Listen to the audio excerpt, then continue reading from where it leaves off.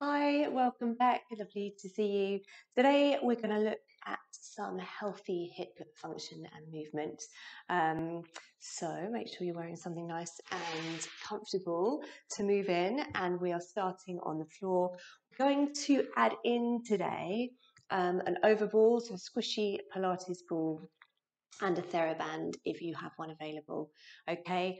If you don't have either one of these, don't worry, you could use a plump cushion from your sofa or a rolled up towel, and maybe just a stretchy pair of tights for the band.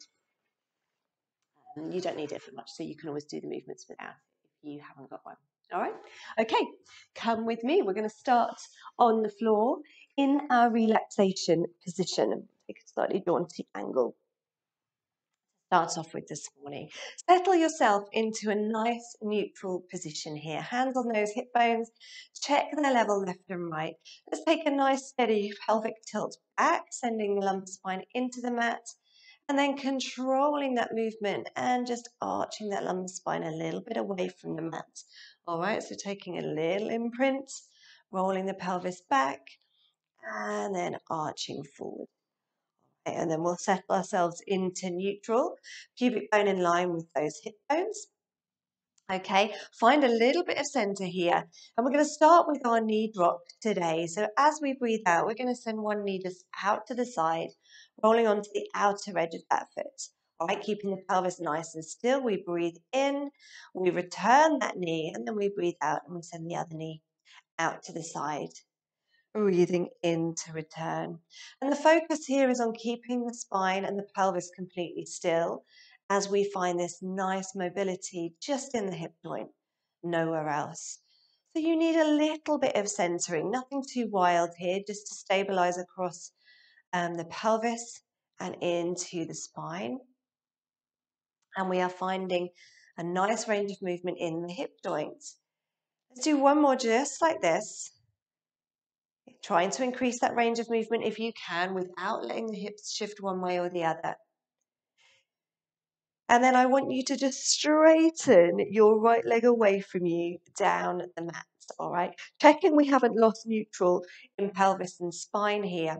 And we're going to do the same movement. So on that left knee, we're going to take it out to the side, keeping those hips nice and still. And feel free to have your hands on your hip bones, yes, to give yourself a bit of feedback. And then we're going to take the knee across the midline of the body towards that right thigh. And then we're going to lift it up. Breathing out, we take that left knee out to the side. Breathing in, come back to center. Breathing out, take the knee across the midline. All right, let's do two more just like that. Breathing out, take the knee out. Increase that range of movement. Stay as neutral as you can. Breathe into center. Breathing out, come across the midline of the body. And last one here, knee drop. Breathing in, bring it back. Breathing out, bring it across that midline of the body. Return, slide the right leg in and take the left leg long and away from you. And we do the same thing here, taking that right knee out to the side, trying to keep the hips still and level and centered. Breathe in, return, breathing out, take it across the midline of the body. All right, and you may feel like that movement is slightly blocked. And you're just going to encourage that range of movement each time. Trying to keep the hips nice and level and the pelvis neutral. Okay, two more here.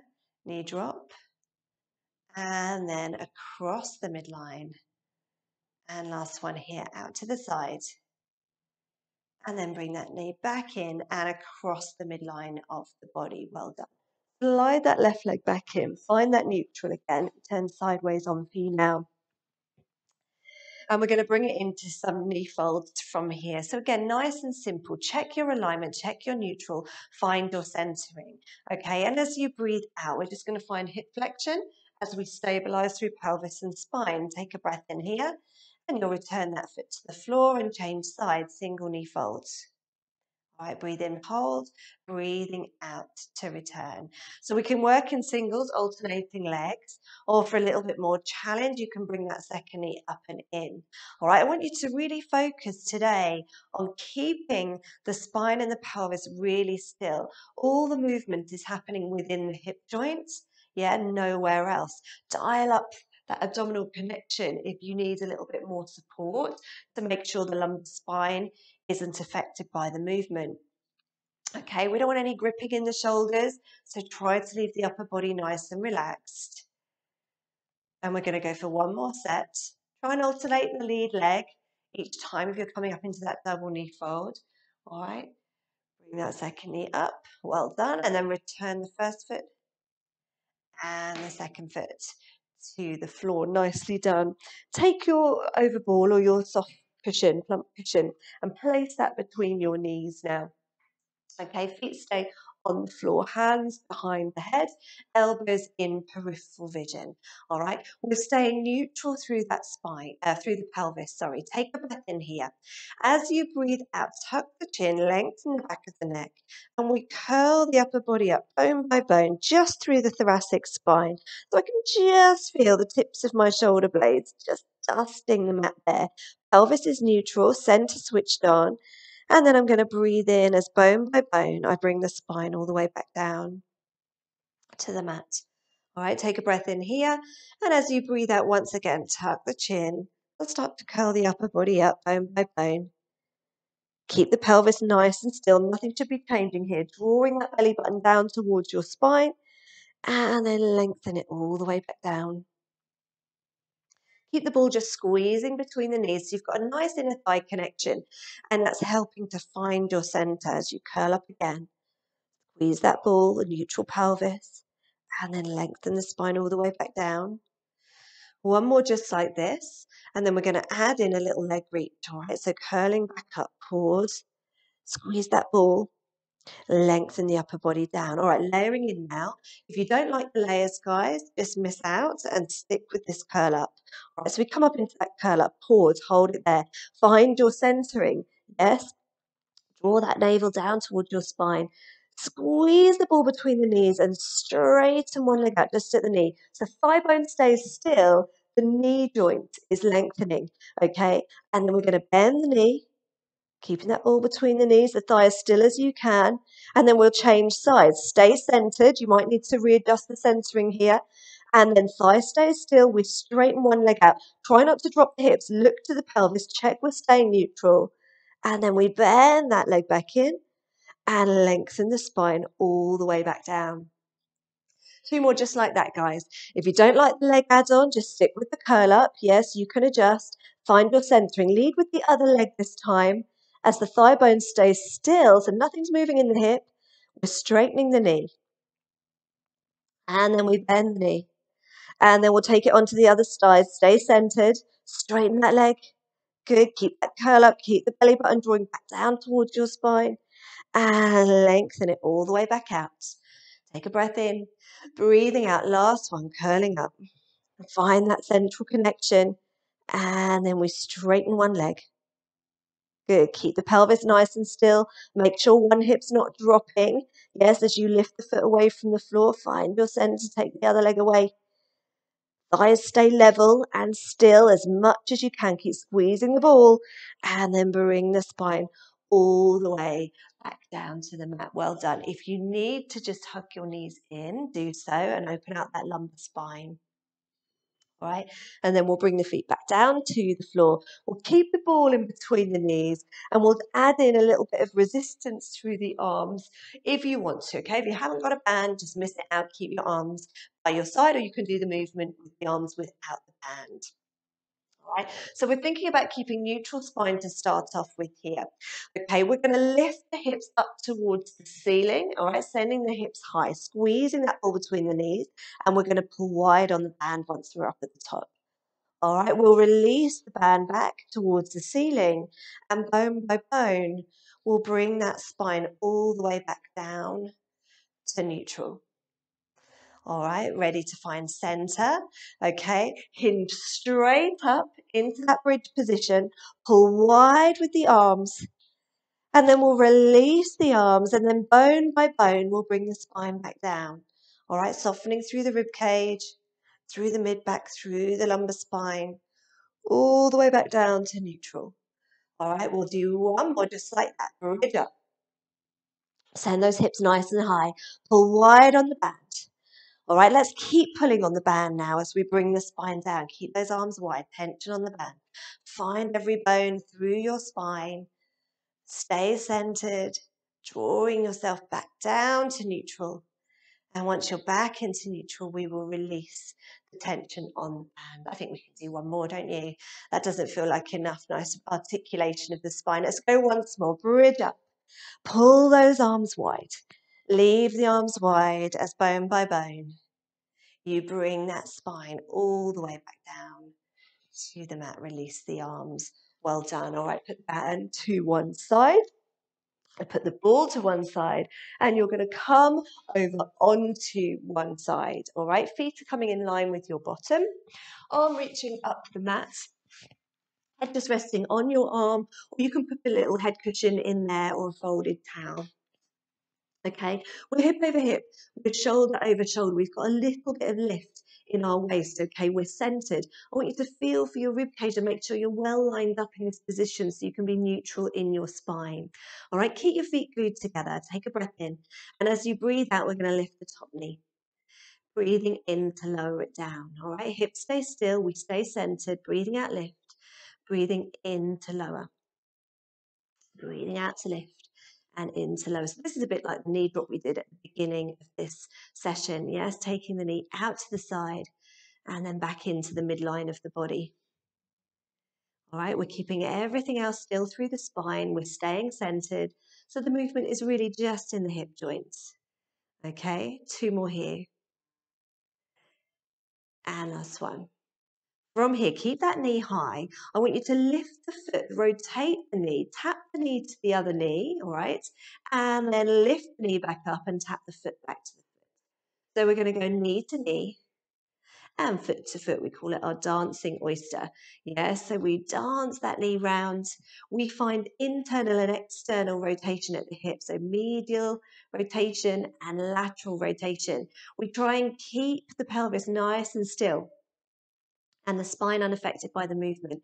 So that top hand on your top hip can give you a bit of feedback, yeah, as to what's going on there. And I want you to try and keep it completely still, your pelvis. So we're not rolling forward or back. And the movement, again, is in that hip joint. Nice, healthy hips. All right, last two here.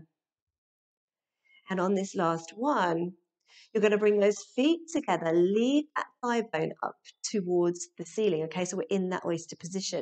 I'm just going to rest my top hand on the outside of my thigh there. Again, I'm going to now stabilize the thighs. All right, so I don't want my thigh bone to move. I'm just going to straighten my knee. I'm going to breathe in to bend it. Back in foot to foot. Breathing out to straighten the leg. Breathing in to bend. Good. Two more here. Straighten that leg. And bend the thighs, stay stacked. Try not to drop that thigh in space. Yes. One for luck coming up. Straighten that leg. All right. And bend it back in. Lower it down. Give that a little rub. You can always increase the repetitions if you have more time. All right. Push yourself up.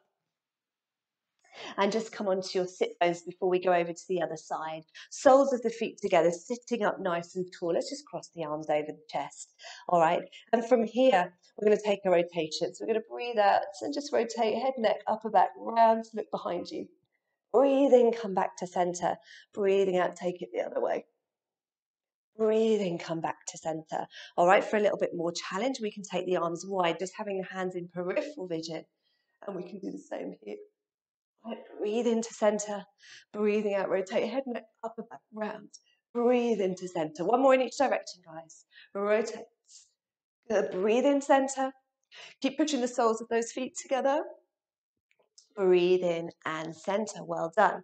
All right, we'll take it into a little bit of side flexion here. One arm reaches up by your ear.